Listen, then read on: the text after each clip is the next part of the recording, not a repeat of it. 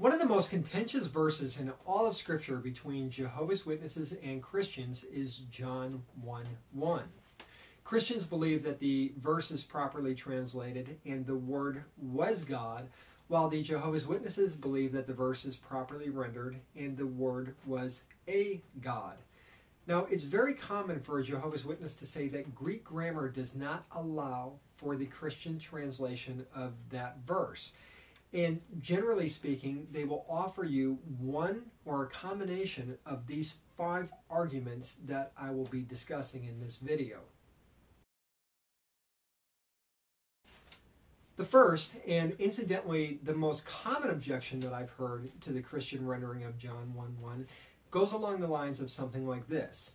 The Greek word for God, theos, in this verse is not preceded by a definite article.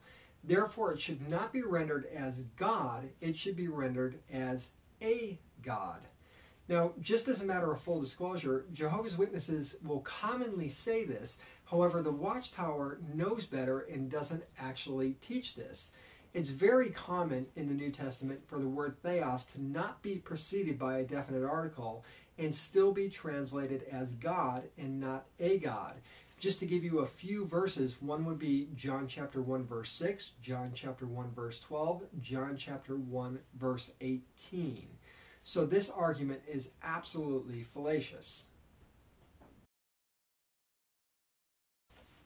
Another objection that's commonly offered by individual Jehovah's Witnesses goes something like this. Well, Jesus might be called theos, but he's never called ha-theos or theos with a definite article. Only Jehovah is called ha-theos. And this argument is equally fallacious.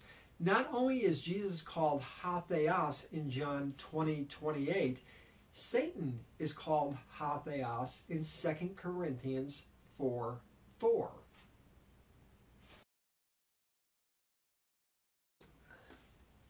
For the next 3 objections, I'm going to put up a verse on the screen that Christians and Jehovah's Witnesses both agree is translated properly. It's 1 John 4:8, because God is love. The reason that I'm putting up this verse is because it has the same grammatical components that John 1:1c has. It has 1 conjunction, 1 definite article, 2 nouns, and a verb. And as each one of these supposed grammatical rules come up, let's apply it to this verse and see what happens. I've been told many times that because the word theos in John 1:1 is a nominative noun that does not have a definite article preceding it, it should be translated as a God. But if we look at our parallel verse, the word agape is also a nominative noun that is not preceded by a definite article. So if we were to be consistent in applying this supposed grammatical rule, the verse would read, because God is a love. But certainly nobody translates that verse that way. Why? Because that's not a Greek grammatical rule. And yet another objection goes along the lines of something like this. The theos in John 1:1 is a predicate noun that is not preceded by a definite article. Therefore, it should be translated as a God. However, if we once again go and take a look at our parallel verse, we see that the word agape is also a predicate noun not preceded by a definite article. And how does the Watchtower translate it? Not like they do in John 1:1. Once again, why? Because it's not a rule of Greek grammar. Lastly, let me get to the argument that the Watchtower actually makes. The Watchtower claims that because the word theos in John 1:1 is a predicate nominative noun that lacks the definite article yet precedes the verb, for that reason it should be translated as a God.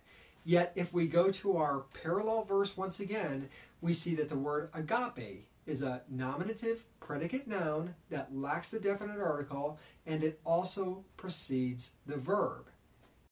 Yet, as I've stated over and over again, the Watchtower does not translate it as a love. So next time a Jehovah's Witness comes to your door and says that the rules of Greek grammar do not allow for the Christian translation of John 1:1, show them 1 John 4:8 and ask them why the Watchtower is making up Greek grammatical rules and then not even following them.